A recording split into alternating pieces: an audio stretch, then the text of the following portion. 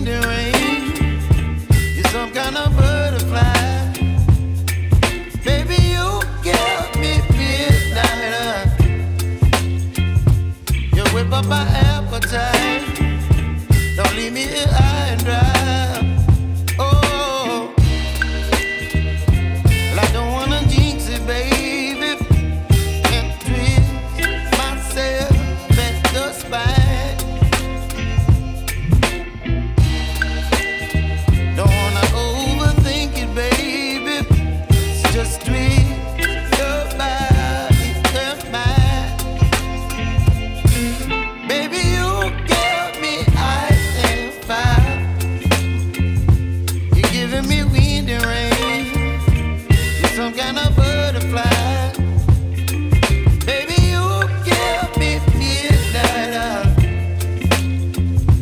You whip up my appetite. Don't leave me here high and dry. Oh, but I don't wanna jinx it, baby. Let's not get ahead of my time. Oh, but I don't wanna miss you, baby. So I stand up and speak just my mind. Oh.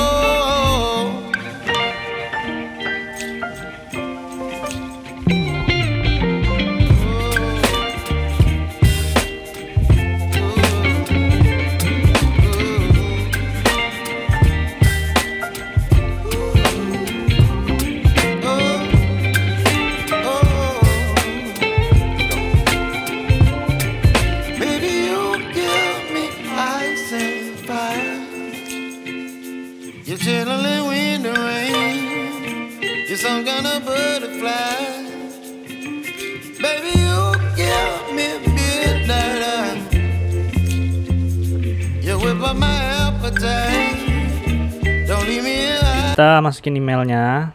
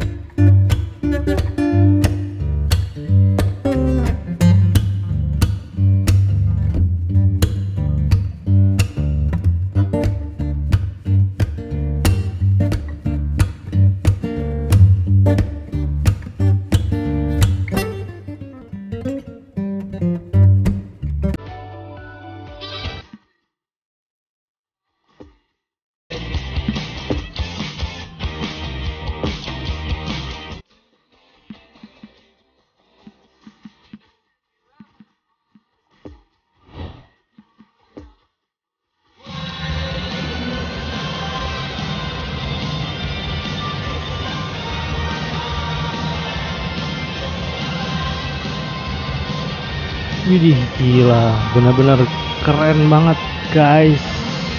Untuk grafiknya itu benar-benar udah, wah ini 3D habis sih. Kita next dulu ya. Kita lihat apa yang, wah nih pemainnya baru datang nih. Wih keren, gambarnya keren, gambarnya ini benar-benar nyata ya. Tuh Lewandowski juga nyata banget. Ini ruang gantinya. Terus kita lanjut lagi. Se ruega a nuestros espectadores que depositen sus desperdicios en las papeleras que hay instaladas en varios puntos del estadio.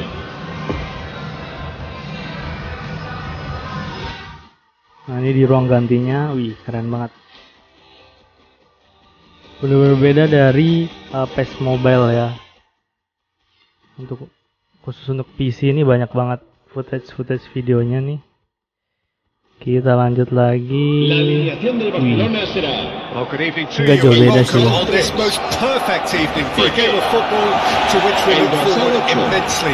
It's hardly a surprise that everybody has come here in their droves, this being a fixture that has received so much coverage in the days leading up to it. Gambarnya nyata banget.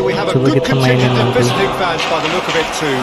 The atmosphere is amicable, the conditions do bring out the best in everyone, and I think we're all looking forward to a feel-good game. Mantap.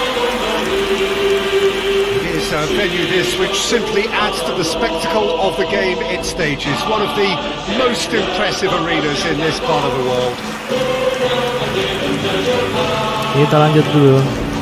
This is the perfect game for all parties, not least the neutrals who've just come to enjoy it. Well, on the face of it, Peter, we would appear to have a high caliber meeting with very little at stake.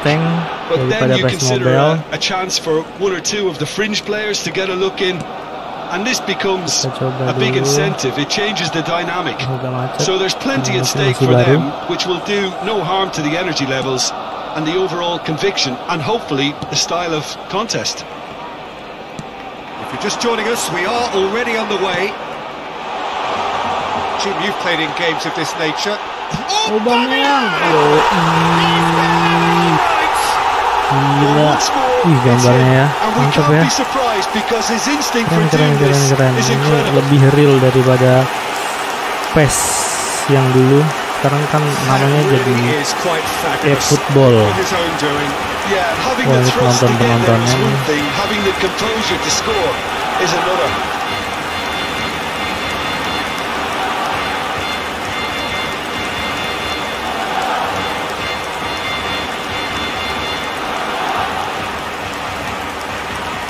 Kita lanjut.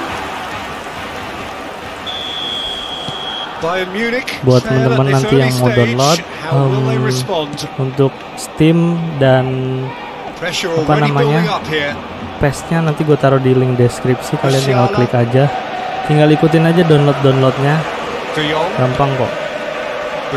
Yang lama itu nunggunya, karena nunggu itu paling gak mengenakan. Menunggu, apalagi menunggu hal yang nggak pasti ya teman-teman. Iya, dapat lagi. Bayern Munich get it back again. Well, that tackle was certainly sturdy. Kita langsung ke depan. Chance to break. Kita langsung ke depan. Wah, ini agak macet ya. Lovely ball into space. That's positional gold. The utilization of space. Bam. Oh, that is rather wayward. Hampir aja, guys. How good they can be on the break. Their method is clear. Yuk, satu lagi. Aduh. Oke, mungkin gitu aja guys video match dari mulai install PES sampai dengan mainin. Menurut gua ini game bagus untuk grafiknya, terus kursornya juga enak buat dimainin, tapi kekurangannya banyak banget karena kita nggak bisa tap. Terus tadi gue juga mau ganti pemain agak susah. Mungkin gue belum tahu ya gimana cara ganti pemainnya. Cuma yang jelas gue salut sih sama grafiknya. Dan buat teman-teman yang mau download, tinggal klik di link di deskripsi gue aja untuk download PES-nya sekaligus aplikasinya, stream namanya aplikasinya ya. kalau ada yang mau ditanya boleh komen-komen aja, nanti gue akan bikin video tutorialnya sesuai dengan yang kalian mau. Jangan lupa like, comment, and subscribe video ini jika bermanfaat. Sampai ketemu di video selanjutnya. Wassalamualaikum warahmatullahi wabarakatuh.